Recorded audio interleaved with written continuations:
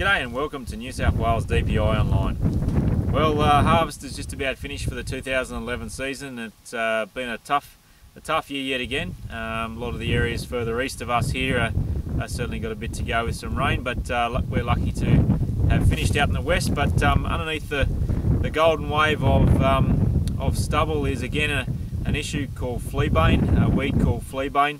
We've been doing some work on it and some good research, so we'll just give you a bit of an idea of what we've found and what it means to you.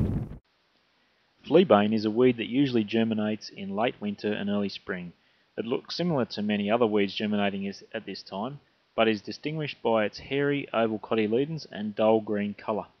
Last year a huge amount of Fleabane germinated in crops, and due to the wet and delayed harvest a lot of seed was set, providing a large seed bank for this year's crops. To make things worse, any areas of crops that were eaten by mice at establishment have allowed the Fleabane to become well established by harvest time.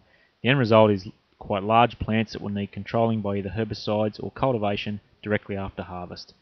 Research in the Woody Efficiency Project has shown that Fleabane will not only use valuable soil moisture, but it will also rob the soil of valuable nutrients, and in our trials has caused up to 60% reduced yield in subsequent crops. So the main question farmers and advisors are asking is what herbicides will best control Fleabane in fallows. Remember that there are limited options registered for controlling Fleabane in fallows, so be aware that many of the herbicides mentioned in this video, whilst registered for use in fallows, are not actually registered for Fleabane control and therefore are not recommended. In Western New South Wales, we have now done a lot of trial work looking at various herbicide options for fallow spraying. One particular trial this year at Melbourne, northwest of Rankin Springs, sums up many other trial outcomes.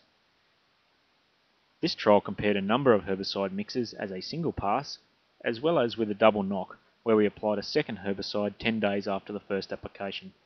There's some really interesting take-home messages that you may find interesting. Firstly, Roundup will not adequately control Fleabane. As you can see from the pictures, 1.2 litres and 2 litres of Roundup CT has done little to these Fleabane plants. The best herbicides applied in this trial include Roundup plus 2,4-D-amine, 2,4-D-LV-esticide and Tordon 75D. Adding Ally to any of these mixes strengthens the control further, but at best all of these treatments only gave between 90 and 97% control.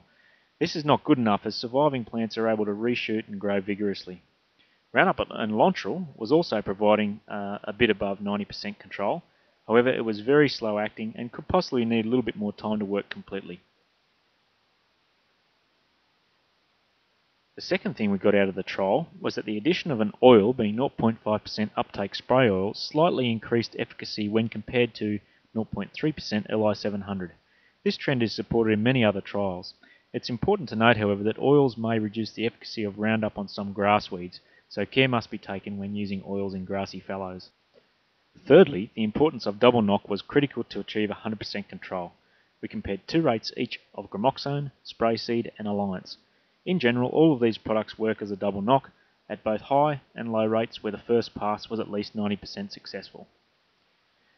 Where we had less success with the first pass, such as with Roundup alone, the higher rates of double knock gave much better control than the lower rates. When comparing products in this trial, we found Alliance was a standout, and interestingly, Gramoxone gave slightly better control than Spray Seed. This has been repeated in previous years' trials. When doing a double knock, it is important to achieve the best coverage possible, using water rates greater than 80 litres per hectare, spraying in the opposite direction to your first pass, and spraying at the beginning of the night will all help you achieve the best possible double knock result.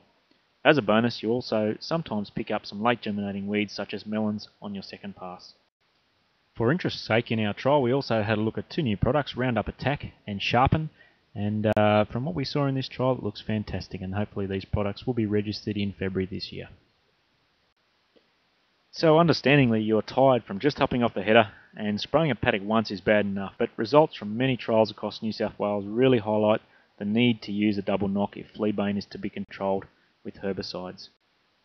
Whilst there are alternatives such as cultivating, remember the benefits of a no-till farming system, and importantly if the season turns wet you may find yourself sitting on a cultivator all summer rather than eating your Christmas roast turkey if you start cultivating now. Further information on these controls can be obtained from your local district agronomist with New South Wales DPI.